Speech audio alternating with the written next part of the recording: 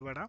In this video, we will learn about unit testing on template driven forms by using a HTML level, and the complete tutorial of template driven forms and examples has been explained in Angular tutorials. Please watch that video before continuing. Let me quickly jump into Visual Studio Code. Here I have created an example, and the example details and the explanation has been recorded in my Angular tutorial playlist.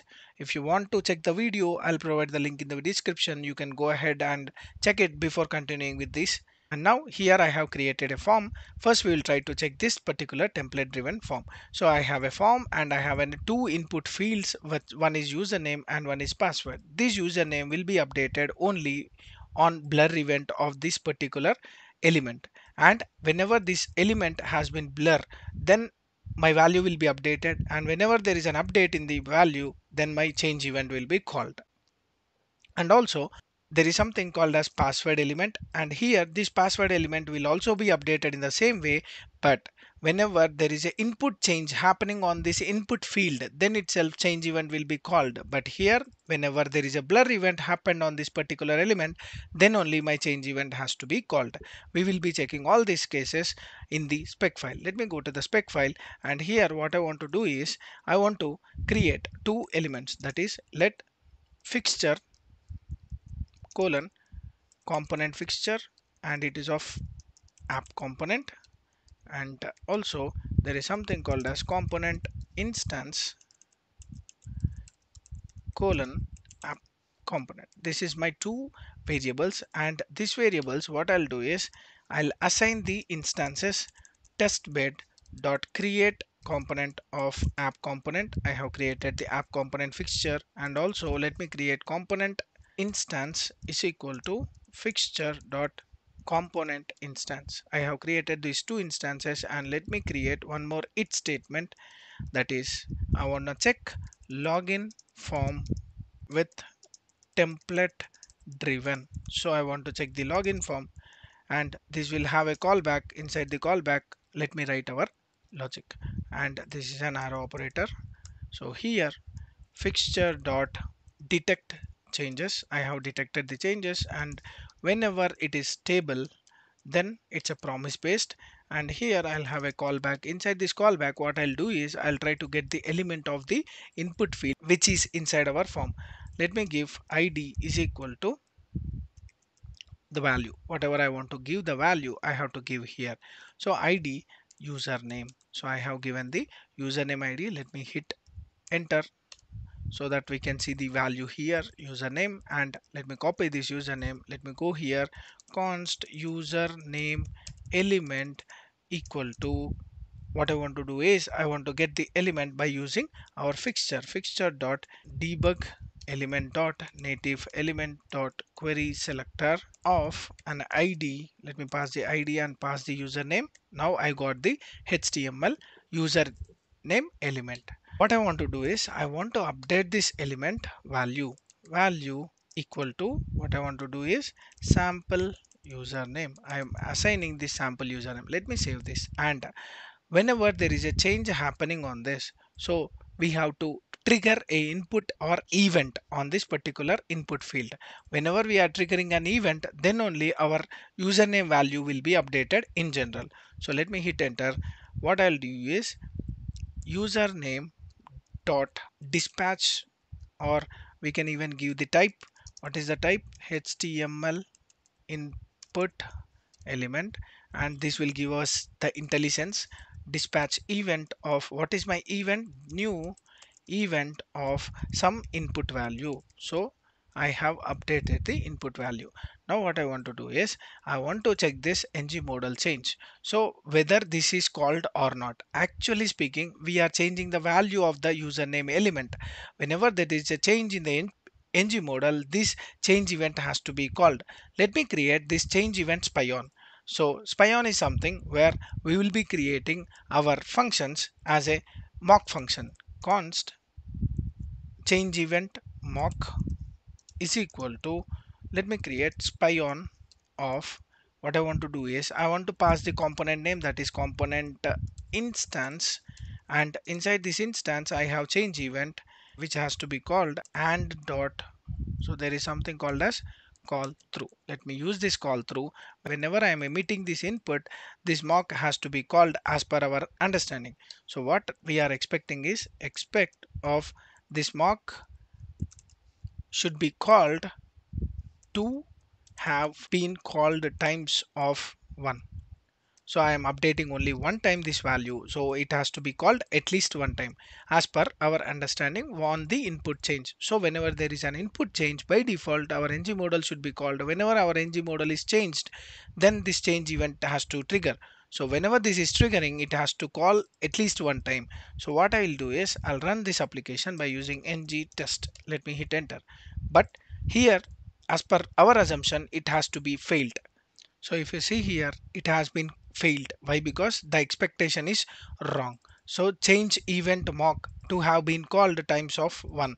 Why? Because we are calling the event over the input, but here we wrote one more condition that ng model option should be updated only on the blur event. So we have created our input element value, but what happened is we have not updated the value. So that is where we are, after dispatching this event, what we can do is username element dot dispatch event of, there is one more event where we can pass event of, what is my value of that event? Blur event. Whenever there is a blur event, then it has to be triggered two events, that is input event which will change the value of the element, and one more is blur event which will call the change event, that is ngModelChange. If you see here, this ngModelChange will be called only upon blur event. Let me go here and let me write fixture dot detect changes. Let me use the detect changes once again, because we have triggered some events and that has to be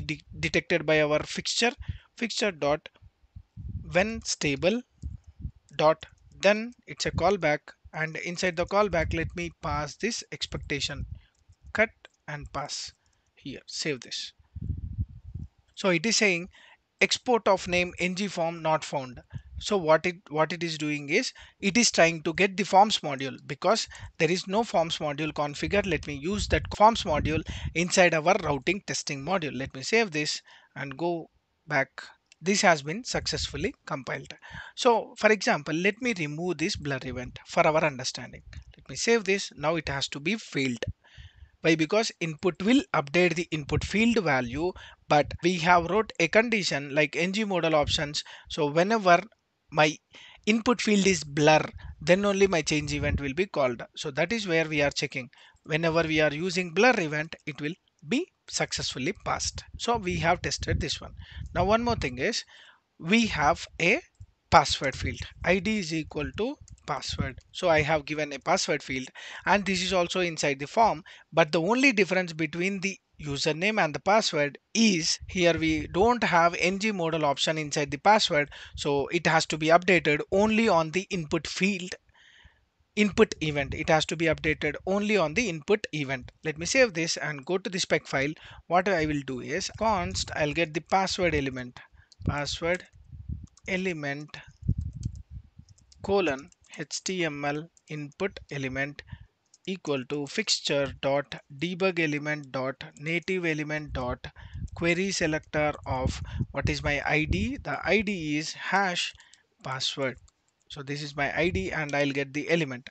On this element, what I want to do is password element dot value should be equal to sample password. So I have given this sample password, and now whenever this password element is changed, now I want to update my fixture. Before updating the fixture, I have to dispatch some event on this password element. Let me dispatch the event as new event of input field, and there is no ng model options for these password elements. If you see here, we don't have any ng model options, so there is not a problem. And now let me run this application. It has been failed because this dispatch will call this mock function one time, and this dispatch will call our mock function second time. So total is two times it will be calling. One is for password and one is for username.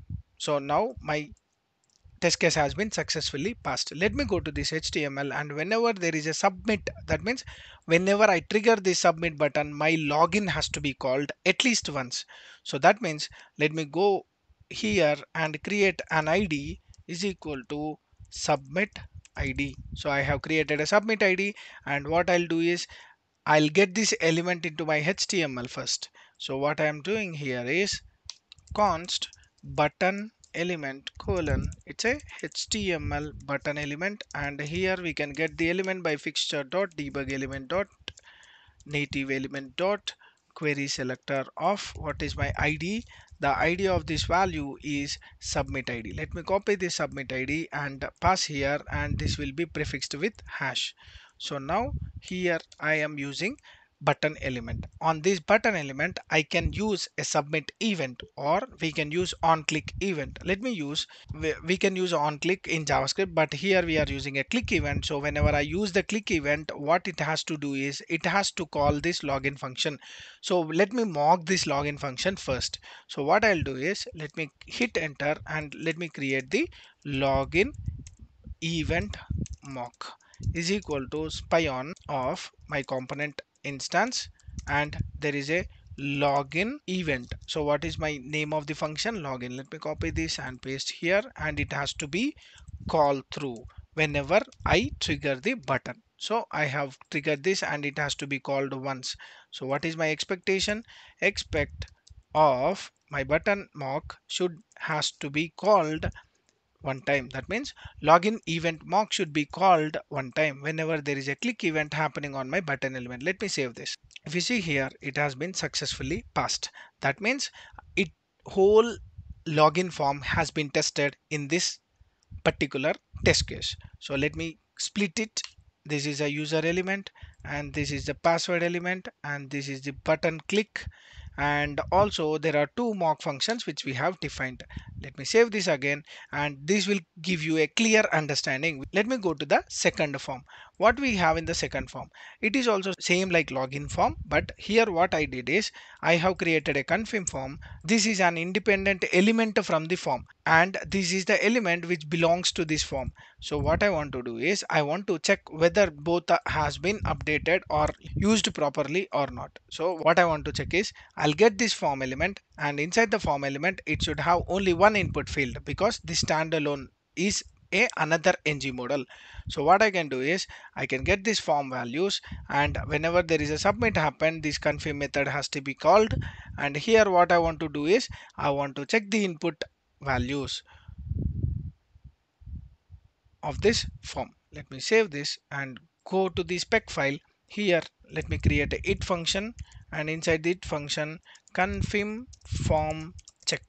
So here what we are doing is we are creating a callback function, and what I want to do is I want to get this form method, and I want to get the value of that particular form. So let me detect the changes first.